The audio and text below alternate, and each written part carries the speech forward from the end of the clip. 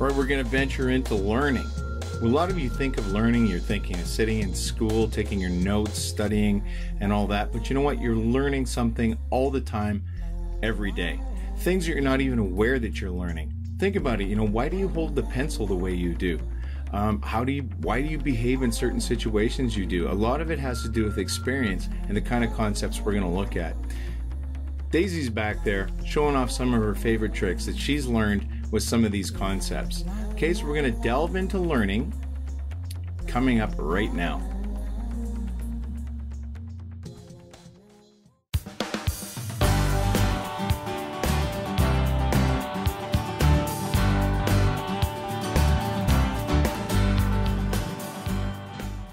So we begin with learning. Okay, here are the objectives. Have a look. Make sure you know what we're trying to find out here.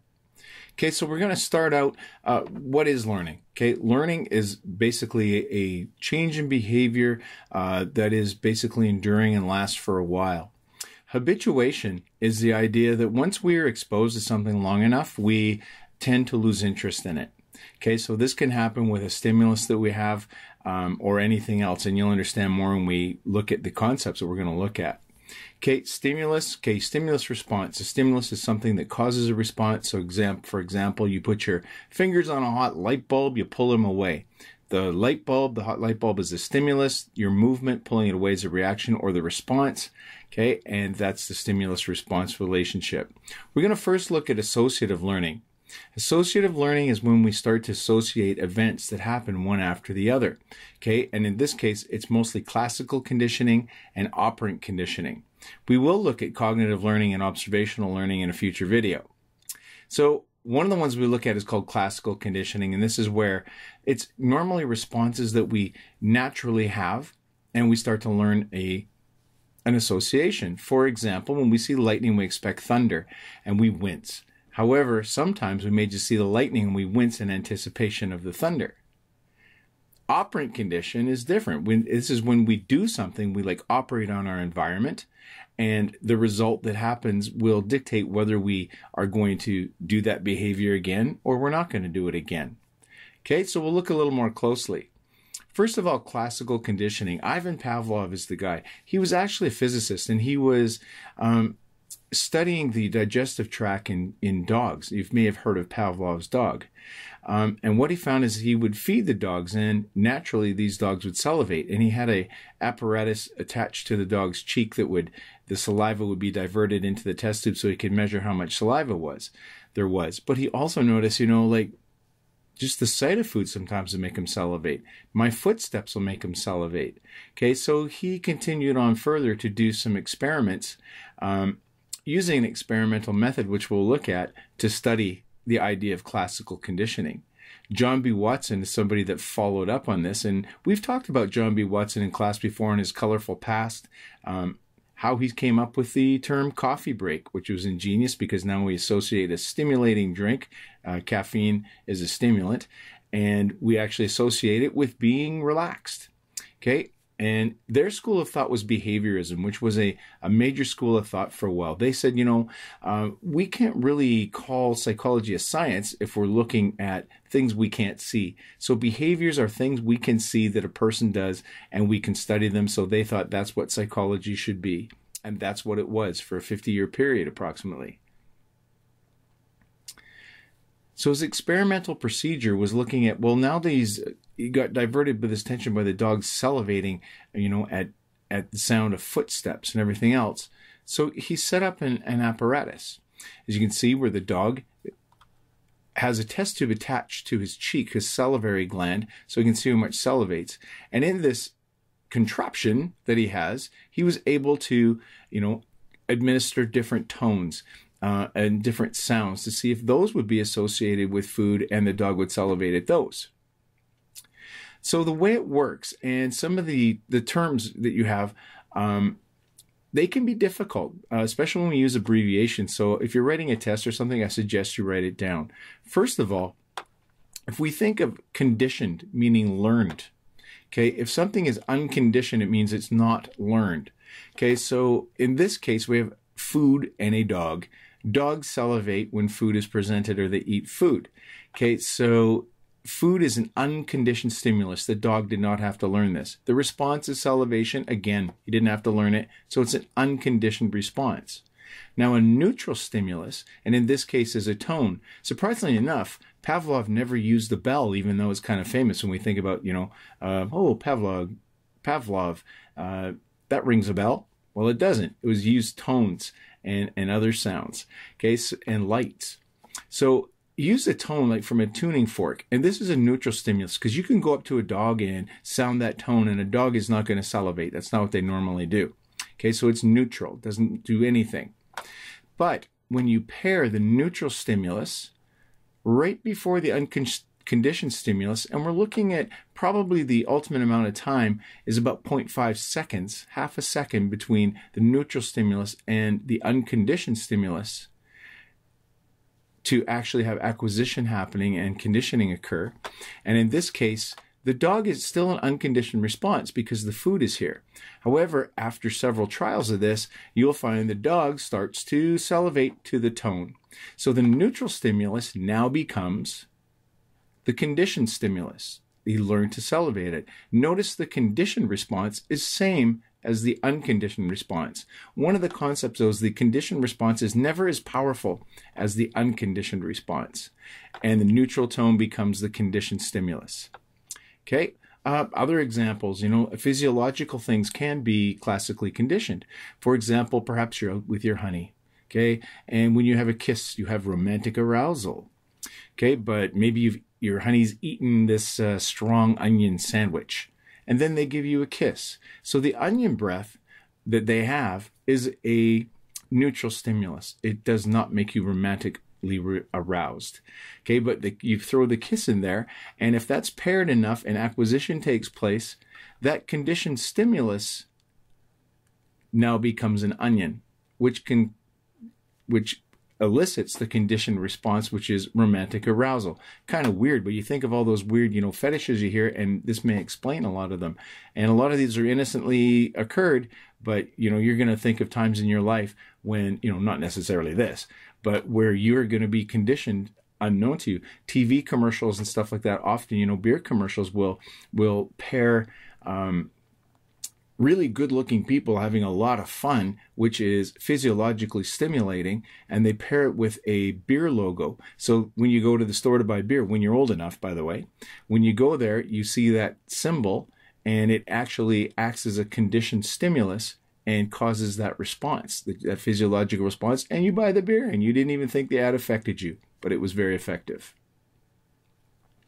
So again, acquisition is the term we use for when this conditioning takes place. Higher order conditioning is, say for example, the dog will now salivate to a tone. Well, if we pair another stimulus, maybe a light before the tone, the dog can become conditioned to salivate at the tone, at the light instead of the tone. So it's like a second level of conditioning, and we call this higher order conditioning. A couple of other concepts that you need to be aware of. Extinction. With classical conditioning, extinction occurs after acquisition and the person has, or the animal has been conditioned. Over time, you'll find that often the unconditioned stimulus is there without the neutral stimulus. It's not paired together very often, and eventually the effect goes away. However, after a period of time, you may not have any response to what was the neutral stimulus is now the conditioned stimulus, but just out of the blue, spontaneously, the conditioning recovers, and that's what we call spontaneous recovery. And it shows up, which actually shows us that the conditioning has left some kind of an imprint on your brain. Generalization is a concept that you may, for example, the dog may have been conditioned to salivate at a tone. Well, maybe a bell rings and that will condition, or that will work as the tone as well. So it's generalizing that stimulus to other stimulus. Okay, so generalization is that idea. The little Albert experiment, which we'll be talking about later, little Albert was conditioned to be afraid of a white rat that he was fond of previously. However, after that, he was afraid of anything white and furry. Santa Claus's beard, white fur coats. That's generalization. Discrimination is the opposite. So the dog will salivate at a tone, but he doesn't salivate at the bell. So he discriminates between those two stimuluses. So speaking of baby Albert, here's a little depiction of what it was. And I kind of explained what happened. It was Rosalie Traynor and John B. Watson that did this famous experiment. And what they would do is they presented little Albert with a bunch of animals, and he was particularly fond of a white rat. But what they would do is every time they presented the white rat, they would hit a loud gong that would scare the baby. That is an unconditioned stimulus to invoke the fear response. But then what happened is little Albert became afraid of the white rat. So he would cringe and cry and try to get away from the white rat. Thing is, nobody really knows what happened to baby Albert. He was left through this experiment, which is kind of unethical. He would have had to have been counter-conditioned today, and really instilling fear in babies is probably not ethically sound anymore. But John Watson is very well known for this experiment, very famous one. Now, operant condition is different. Okay, these are the outcomes. Again, have a look at them. So what this is based on a thing called Thorndike's law of effect, which basically says if you do something and you like whatever happens after it, you're more likely to do that action again or that behavior. So classical conditioning is a respondent behavior. You respond. Only things that can be classically conditioned are naturally occurring reflexes or responses that you have. Operant conditioning, we can condition an array of other things that the animal is capable of, basically anything, but some things are easier to condition than others. So it's associated with the consequence. If the animal does one behavior or the person and gets a favorable consequence from that, they're likely to do it again. If it's an unfavorable consequence, they're likely to not do it again. So Thorndike's law of effect again is on this thing. I'll put the definition up here. B.F. Skinner is really well known for this. He created a Skinner box, or an operant chamber, is also what it's called. And it looks like this. Okay, so it's a place where they can control the rat's environment, or pigeon, or whatever animal you use, and they have several apparatus that they can use to see if they can condition the animal. So in this case, it's a bar, and often what they would do is reinforce. Reinforce means specifically to strengthen or increase a behavior. So anything that strengthens or increases a behavior is reinforcement. So for example, just maybe the bar pressing. When the rat presses a bar, food is released in the food dispenser, and the rat eats it. And then he learns that when I push this bar, I get a good response. So he's more likely to push the bar again. And in fact, you can get a steady state response from the reinforcement. Shaping is looking at successive approximations of the behavior. So when you first put the rat in the operant chamber, he's going to look around. And so maybe just facing the lever, we're going to reinforce that by giving him a pellet of food. Then maybe the next step, once he's got that, is we're going to shape his behavior by sniffing the lever. Then maybe the next step of reinforcement, we won't reinforce sniffing a lever, but we'll wait till he actually accidentally touches it with his paw. And then once he's done that, then he has to actually push on the lever to be reinforced. So we reinforce a series of behaviors that leads to the target behavior. So when we look at reinforcement, now the words positive and negative are used. Don't think of them as being good and bad. Positive means added, negative means taken away. So if we do something that increases behavior, immediately it's reinforcement. Okay, so a positive reinforcement is we add something. So your dog comes to you, so you pet your dog. Okay, when you call it. So it's more likely to do it again. Or we pay somebody to do a job. In this case, we're talking about paying a person who paints your house. You know, you think of it, you go to your job, those of you that have a job, would you go if you weren't paid? Being paid makes you go there. Negative reinforcement means negative, again, taking away something that strengthens a behavior. You ever wonder, many of you probably take a pain reliever like Tylenol or aspirin for a headache. Why do you do that? Because the headache goes away. You've removed an adverse stimulus, which makes you more likely to take the aspirin.